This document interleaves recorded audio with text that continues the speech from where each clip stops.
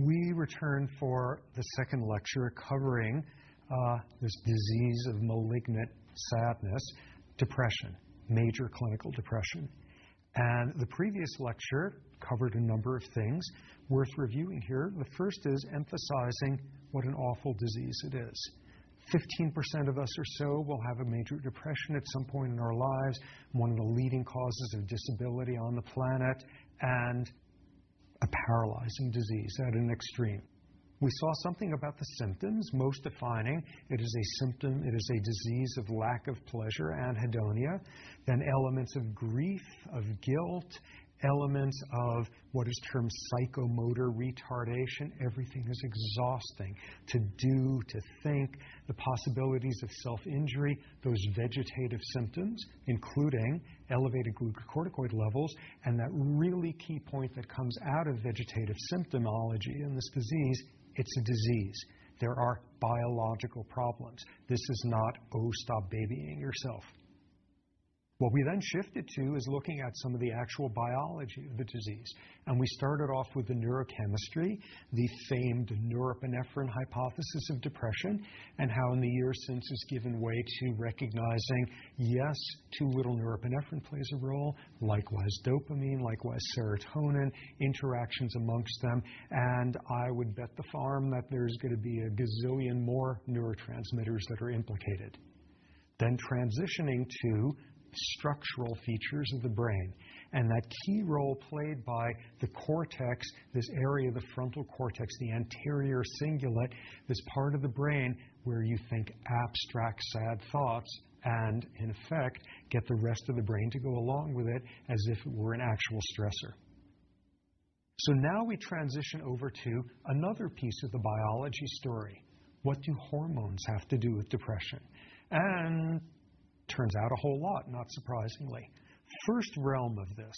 First realm is one that almost immediately comes to mind when you think about hormones and depression, which is the simple question, why do women have much higher rates of depression than men do?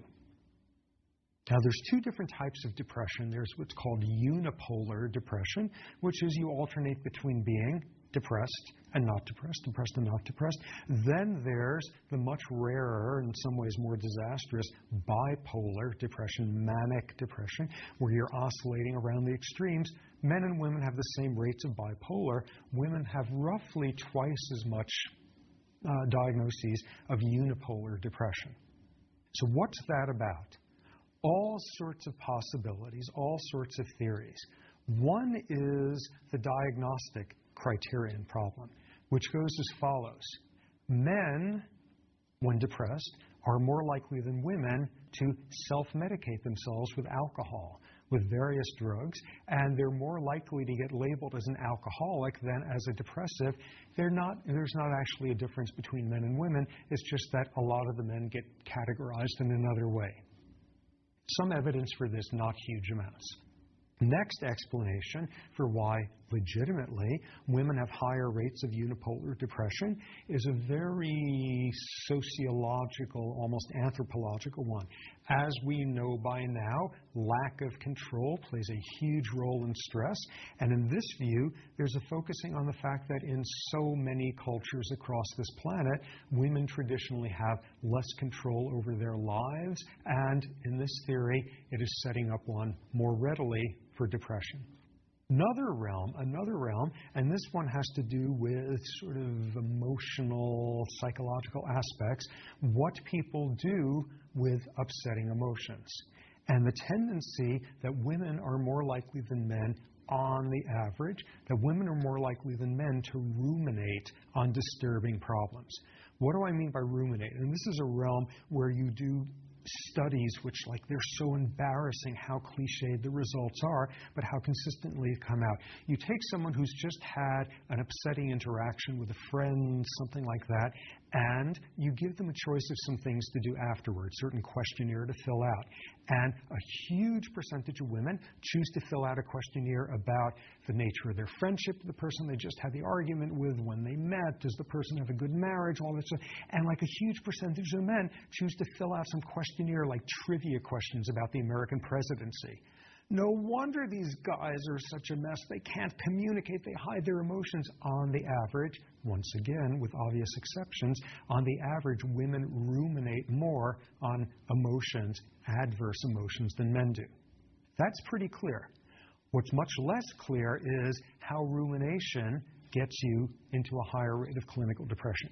So all these sorts of possibilities, misdiagnosis, sociological explanations, emotive, communicative ones, for my money, the most interesting realm is, what do hormones have to do with depression? And what do hormones have to do with the predominance of depression in women? Now, part of what makes this very interesting, makes the sort of endocrine explanation very compelling to me, is it's not only the case that on the average women have higher rates of depression than men do, but the risk of depression in women tends to peak at certain times in life, certain times in one's life history, shortly after giving birth. The 2 weeks after birth, the post-parturition period, is the most vulnerable time of life for a human to fall into a depression. Around the time of menopause, around the time of one's period, all of these are circumstances where there's very dramatic changes in levels of certain hormones. And you know by now what some of the most pertinent ones are. Estrogen, progesterone, this is a realm where each has a lot of effects on the brain, remarkably where the ratio of the two have a lot of effects.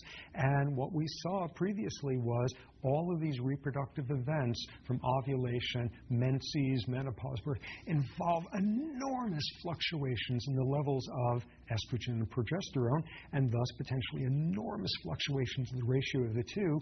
And there's lots of reasons in my mind to think that abnormalities in levels of estrogen, levels of progesterone, levels of their ratio, levels of receptors for these in the brain may have something to do with this predominance of depression in women. And at this point, what's known is, whatever your favorite theory is about the neurochemistry of depression, if you're a serotonin fan, if you're a dopamine one, if you're a norepinephrine, whichever one you are buying into, there's precedent for how estrogen and progesterone affects some aspect of that system. So that's the first hormone that's relevant. Next one that comes in, thyroid hormone. Thyroid hormone, extremely interesting, because what you see is thyroid hormone coming out of your thyroid gland, brain pituitary. What it plays a large role in is maintaining your metabolic rate. And what you see is, when people become hypothyroid, a real drop in their levels of thyroid hormone, in their metabolism, there's a greatly increased risk of falling into a depression. And in fact, what the numbers suggest is something like 15–20% of depressions out there are in fact not due to a primary depressive disorder, but are instead secondary to an undiagnosed hypothyroidism. So what we see here is this very important point, which should be obvious by now. You can't separate the brain from metabolism, from nutrition, intertwining of all of them. Now, for our purposes here, in this course in general, obviously the endocrine world that's most interesting with respect to depression is stress hormones, glucocorticoids. And as we've heard already, amid a tendency, somewhat of a tendency, for elevated sympathetic nervous system tone in people with depression, there is a very reliable increase in glucocorticoid levels in about half of depressives, and the ones with the most serious cases. So suddenly we get pulled in explicitly for the first time, something about the interactions between stress and depression. So what's the evidence to think there's even a link for this? The first is epidemiological. People who have just had major stressful events are now statistically more likely to fall into a depression. That's simply the pattern that you see. You see it with an interesting subtlety, which is, suppose you have somebody who has some awful, stressful event happen to them, and they fall into a depression, and they come out the other end. This person is no more at risk now for a subsequent depression than anybody else is. A second trauma comes along. They fall into a depression the second time. They recover. They come out the other end. They're still no more at risk for a subsequent depression.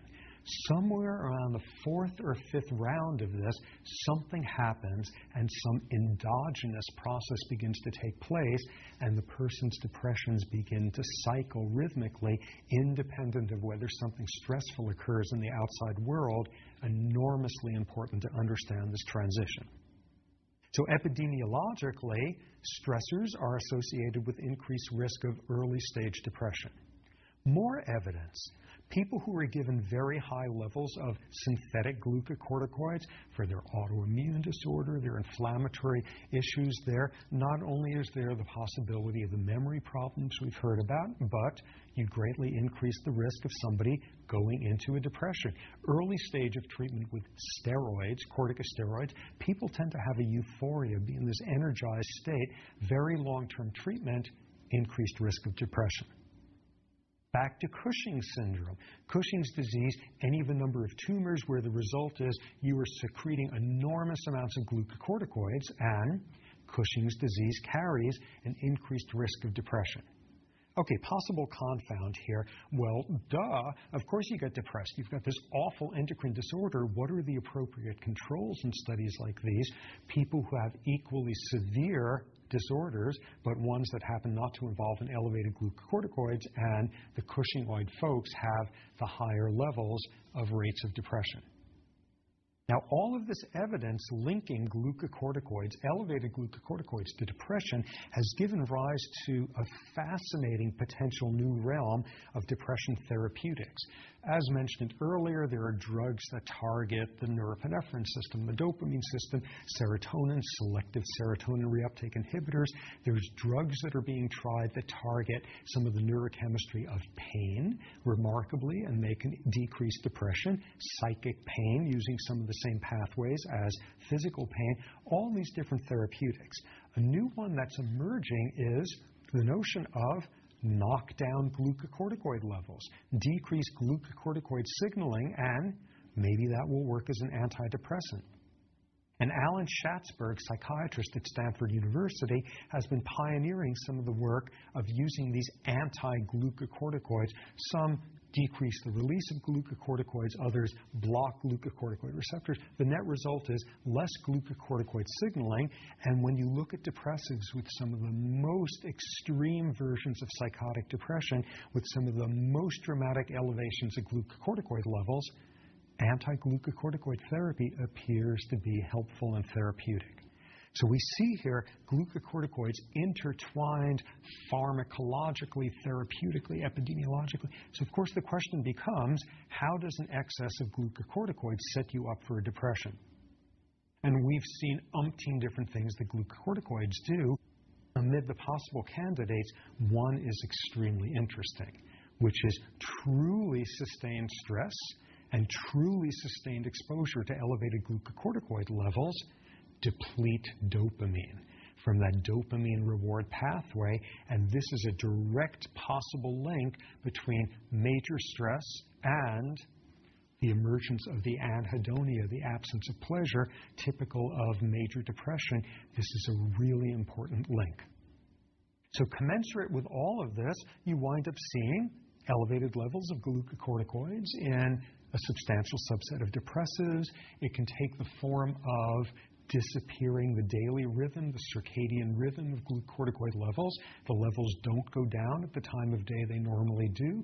Other versions are the glucocorticoid system has trouble turning off at the end of stressors. It doesn't sense a negative feedback signal, that sort of minutia we talked about before. Elevated levels of glucocorticoids. And this supports this picture amid the psychomotor retardation. You can't get out of bed. You're so wiped out. Can't get out of bed because an enormous battle is going on internally. This notion of a depression as a chronic stress state, the notion, as we will see again, the notion of depression as anger turned inward. Okay, at this point, so you got something or other about the neurochemistry, you got something about the brain structure, you've got something about the endocrinology. At this point, you are practically a card-carrying biological psychiatrist at the cutting edge, the best there is out there. And at this point, if all you know about is the brain chemistry and the structure and the hormones, you're not going to be very good at curing depression.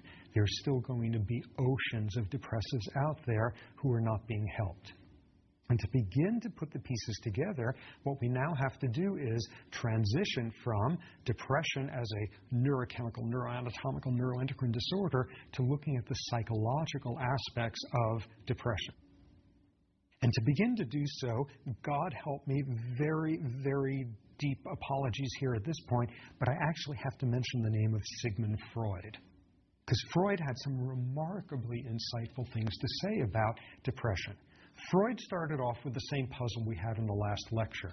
Hey, all of us get depressed, bad things happen to us, and we feel depressed and we heal. We come out the other end of it, and then there's the folks who bad things happen to, or even no bad things, and they crash into a deep clinical depression. Turn of the century Viennese term, mourning, something bad happens, you mourn and you come out the other end. Melancholia, something happens and you crash into a depression. And in this classic essay, Freud wrestled with the issue of what's the difference between mourning and melancholia, a reactive transient depression and a hugely impacting clinical one. And here's the scenario that he came up with, classically Freudian, with all of its possible things to criticize, but there is a kernel that just feels right in there. Okay, the core of Freudian thinking is individuals, objects, whatever, who you love, you also hate, ambivalence, confused feelings. In this Freudian view, depression comes out of a circumstance where you lose a loved object, person, idea, principle, who knows what, but you lose something, someone who you loved, and of course with the Freudian baggage coming along, who you also hated, and all that ambivalency stuff. What he posited was, in the aftermath of this loss, if you were able to put the angers, the hatreds, the resentments aside and focus purely on the sadness, the love, the loss, that's when you get mourning. That's where there's the sadness, the depression, and you recover, you heal, and you come out the other side. In the Freudian view, instead, what's going on in melancholia, you have these mixed feelings, the love, the hate, and you can't put the hate aside, and you are absolutely awash in the contradictions of the love, the hate, and the sheer force, the sheer crushing weight of this is what pushes somebody into melancholia. Okay, this isn't terribly scientific in modern terms, but something just feels right about this. When you look at this, no wonder there's so much grief. You lose a loved object, a loved individual, and you are able to put aside the ambivalencies, and you suffer one type of loss. You've lost this individual who you love. You have the mixed ambivalent state of Freudian confusion, and you lose a loved object, and you mourn two things. The first is the loss of that individual you loved, and in addition, you have now lost the chance to ever make things better with them, to say the things you always wanted to hear them say or do whatever. It's a double loss. No wonder the grief is so much more severe. Next, the guilt. The guilt makes sense as well, which is you're sitting there in this Freudian froth there of ambivalency, and you loved this person, and you're sad, and you miss them, and at the same time there's a part of you saying, thank God I can finally live my life now. How could you think a thing like that at a time like this? Guilt, paralyzing guilt coming in. More of the Freudian symptoms that begin to make sense, that psychomotor retardation, you were in the middle of this enormous emotional battle. You have this individual who you loved, you hated, you had mixed feelings, you wanted to say this and you never got to, and you wished they could have told you this, and you wondered if they really felt this way, and you just want, and now they're gone, and all you can do is take all that confusion and turn it inward, and no wonder you're too tired to get out of bed for weeks on end. This is where that Freudian soundbite of anger turned inward begins to make a lot of sense. So you see all these pieces, including at the extreme, the possibility of anger turned inward, taking the form of self-injury. So this was the classic Freudian view. It doesn't make any sense in terms of modern biology. There's no way you can turn ratios of love-hate ratios to translate into estrogen-progesterone ratios or what ambivalencies look like in terms of norepinephrine. You can't do modern science on it. The best you can do is just have this intuitive sense, it just feels right. Nonetheless, that's about all you can do with it. So what sort of psychology winds up being much more pertinent? And this is where we switch over to the world of psychological stressors.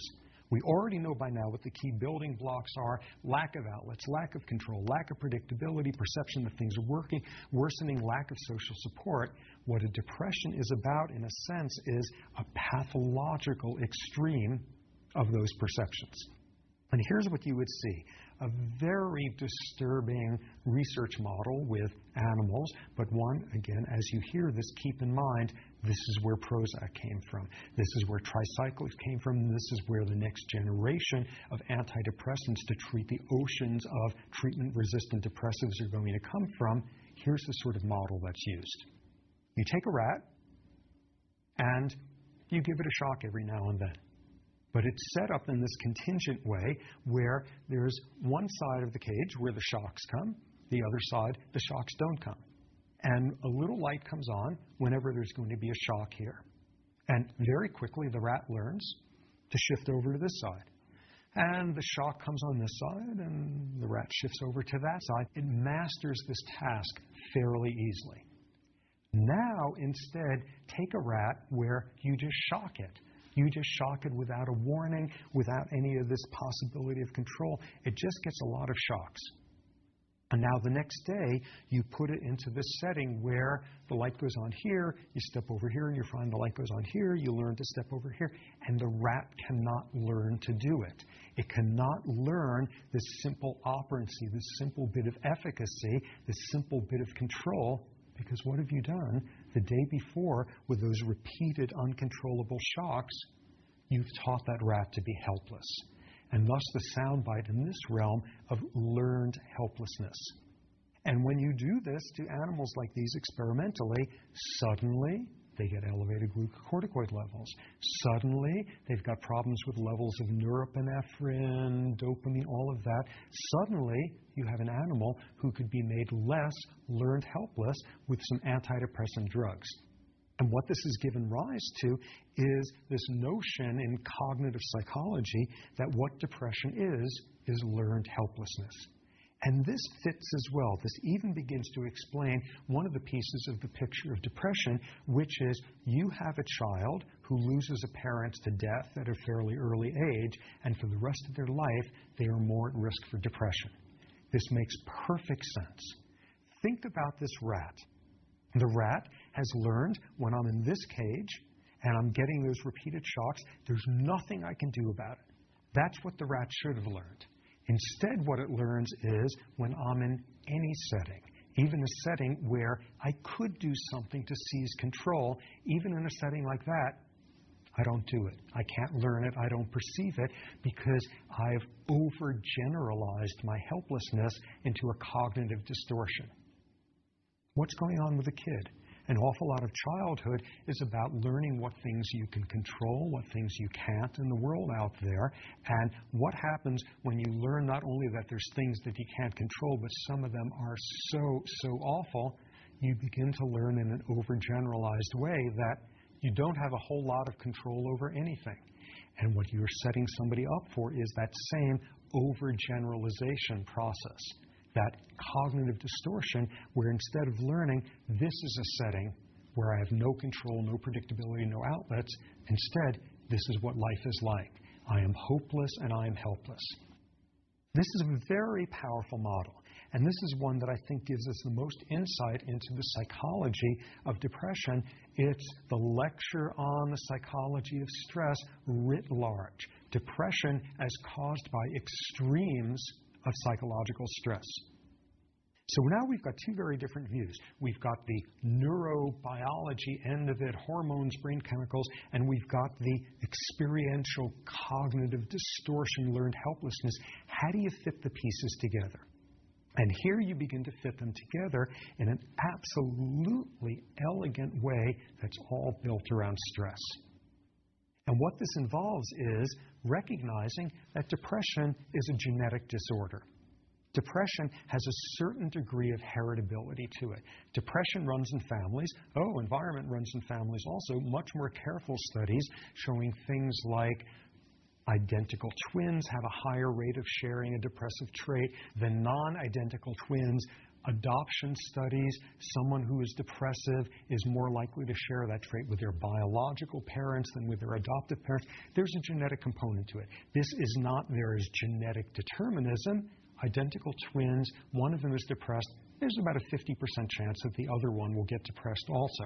A genetic fact. One of them has depression. There's a 50% chance that the other one won't get depressed. There's a genetic influence. There's not genetic determinacy. So what are the genes of depression all about? And a few years back, wonderful finding, fascinating one by Avshalom Caspi and colleagues at Duke University, isolating what appears to be one of the most meaningful genes related to depression. Where you look, and you look at large families that have patterns of depression and ones who don't, and you look for what genes are common to everybody with a depression and what genes are different from everybody. And out popped this one gene that was very interesting because it came with two different flavors, two different variants, and one of those variants seemed to be associated with the chemistry of depression. And part of what made people so excited was this gene made perfect sense.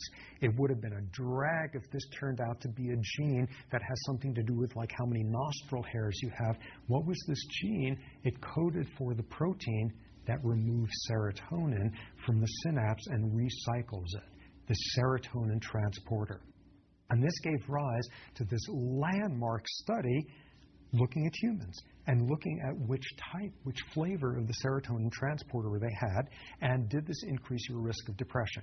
This was a mammoth study focusing on tens of thousands of kids who they then followed for years afterward so that in early adulthood, you knew which ones already had signs of clinical depression, which ones don't, and you've genetically characterized them. So then the critical question of this entire literature, which is, so if you had the, quote, bad version of the serotonin transporter gene, were you more likely to be clinically depressed? If you had the version that was more likely to produce the serotonin chaos that we now recognize to be central to depression, are you more likely to be clinically depressed? And back came the answer, which was no. Having that version of the gene did not increase your risk in the slightest. So what's going on there? Something much more subtle, something much more important. Having this version of the gene doesn't increase your risk of depression unless you also have had a lot of childhood stressors. In other words, an interaction here between early environment, experience stress, and genetic propensity. And what you see remarkably is for each increase in the childhood traumas, the folks with the good version of the gene have a little bit of an increased risk of depression. The folks with the bad version, it just increases more and more. This is a gene-environment interaction. This is the demonstration of how